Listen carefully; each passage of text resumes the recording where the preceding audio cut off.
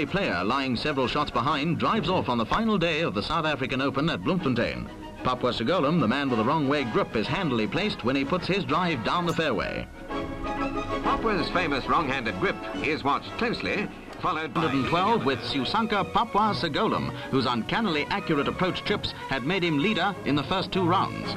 Both players had from 100 yards in, he was dynamite. It just showed the whole world. People came from all over to watch him play. Oh, he could twist the ball. That feel that he had. He could play in anywhere there. Lowest score on the golf course, 59. There was just nobody out there to beat Papwa.